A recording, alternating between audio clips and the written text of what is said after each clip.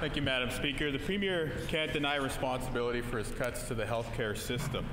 We know that he is concerned about the money, and he is forgetting about the people his cuts affect. We've heard of the tens of millions of dollars the Premier ordered RHAs and cancer care to cut from their budgets. We've now also learned that the Premier, at the stroke of the pen, at the highest level, was directing the millions of cuts to our healthcare system. Information obtained through a FIPA request shows all major proposals for cuts were sent to the Priorities and Planning Committee of Cabinet for approval.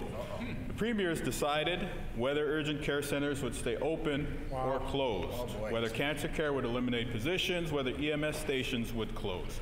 The Premier needs to tell Manitobans directly, does he take responsibility for the millions in healthcare cuts he ordered across the province? The Honourable First Minister. Gladly accept responsibility along with my colleagues on this side of the House for fixing a broken system if the member opposite will take responsibility for breaking it.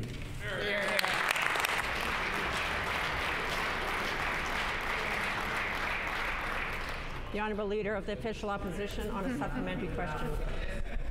Thank you, Madam Speaker. We now know that the Premier and his inner circle was making these cuts. It wasn't healthcare professionals, it wasn't management, it wasn't experts. It was the Premier and his senior political staff. To lay out the case, I'm going to table a series of documents here, though we have the Premier's words on the record today. This document showed that starting in February, tabling it now, that the province ordered $83 million in cuts to the Winnipeg Regional Health Authority. The WRHA was ordered to send these cuts to a task force for review. Now we've learned, because of this new document, that the task force then sent these cuts to the Priorities and Planning Committee of Cabinet. The Premier is the head of PNP. So the paper trail is clear. The Premier has directed the cuts of tens of millions of dollars from the healthcare system, meaning fewer emergency rooms, fewer healthcare aides, and fewer services around the province. We know that the Premier is accepting responsibility for these cuts, but how much did patient care factor into his decision-making process? Great question. The Honourable First Minister.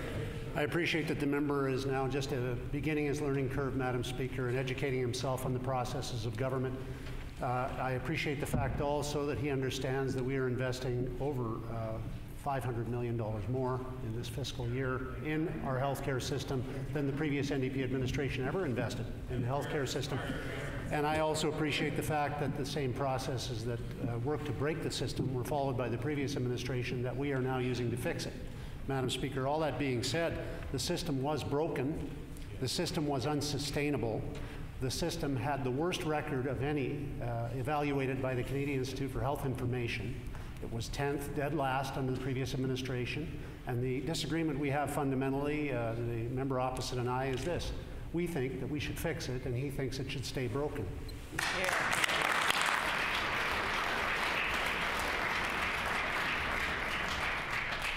The Honourable Leader of the Official Opposition on a final supplementary.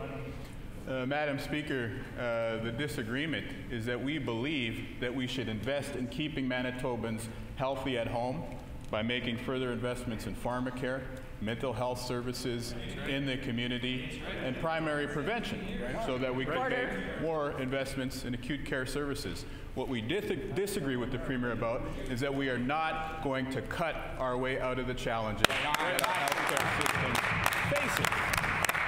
So we've established the chain of command. We have identified who directed these decisions, but what was underlying the rationale for these cuts? From the outside, it appears as though it was a secret KPMG report on healthcare. Now, we know that the Premier and his political staff are focused on the money, but what about patient care? The Premier has been unclear in the House to date on this matter. So can he explain to Manitobans clearly how did he take patient care into account when he made his decision to cut? The Honourable First Minister. Perhaps the member would like to reflect for a moment on how the previous administration took patient care into account when they doubled our provincial debt over a 6-year period. Perhaps he'd like to take into account the reality that borrowing $1 billion to provide... Order. That borrowing $1 billion and running a deficit, which is what was handed to us the year after that government left. That borrowing $1 billion means that someone else has to pay it back plus interest, and that would be our children and grandchildren. Arguing against sustainability, Madam Speaker, is what the member opposite is doing. We want to make our healthcare system work better, we want to make it sustainable, and we will by listening to the experts and acting on their advice, something the previous administration failed to do, Madam Speaker, and placed our healthcare system bottom of the barrel, dead last, while doubling our provincial debt on the backs of our children and grandchildren.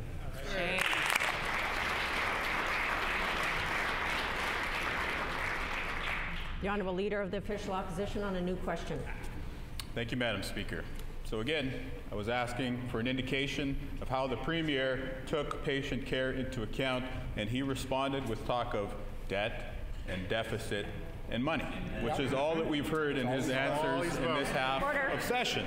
So we've seen this government's plan for cuts, and the only evidence that we have seen so far is that it is hurting families in Manitoba. That's right. Patients are being hurt and will no longer be able to access physiotherapy after surgery. Families are being hurt who will no longer be able to travel with a relative to receive care.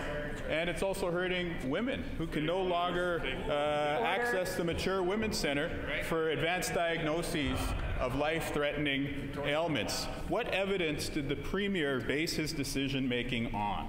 Will the Premier show us the evidence on which he bases his cuts? And where is the evidence that his plan won't make things worse? Right on. Right.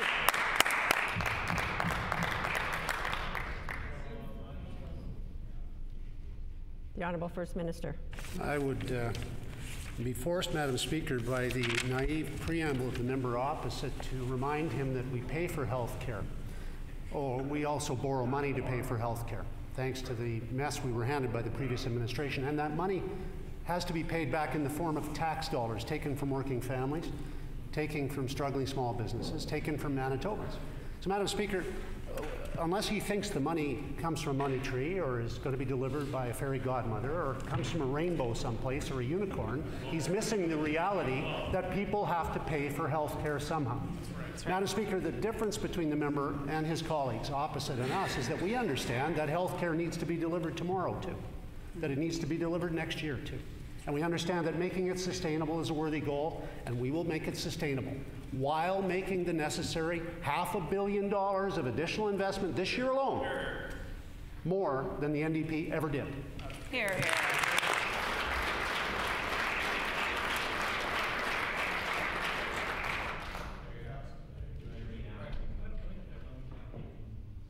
The Honourable Leader of the Official Opposition on a supplementary question.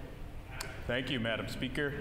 If the Premier took the time to talk to healthcare professionals here in Manitoba, he would hear them say that when we invest in keeping people healthy at home, we save money on healthcare long term. When we invest in mental health, primary prevention, and pharmacare, we save money long term. When we cut today, that only costs us more in repeat hospitalizations and visits to the emergency room down the line. Right on. Now, the Premier's plan for healthcare cuts in the province seems to be directed by this KPMG report on healthcare. We've asked to see this. The minister in charge said that revealing this report would confuse Manitobans. It would be too much for Manitobans to handle. But we think that they deserve to see what directed this decision-making process. Will the Premier release the KPMG health report today? The Honourable First Minister. Well, Madam Speaker, again, I recognize that the member wants Manitobans to wait. He said so. He wants Manitobans to wait for health care reform because it scares him, frightens him, and he's using that fear within himself to try to frighten Manitoba health care workers, Manitoba families, Manitoba patients. But, Madam Speaker, it is that fear which will stand in the way of progress, I know, because the previous government was afraid to make those changes. They were afraid to make the changes that they were advised to make by experts that they themselves hired. The price of doing the same old thing, said former President Bill Clinton, the price of doing the same old thing is far higher than the price of change. Madam Speaker, we accept the challenges of change. The members opposite clearly do not. That's why we're in government. We'll act to improve the health system.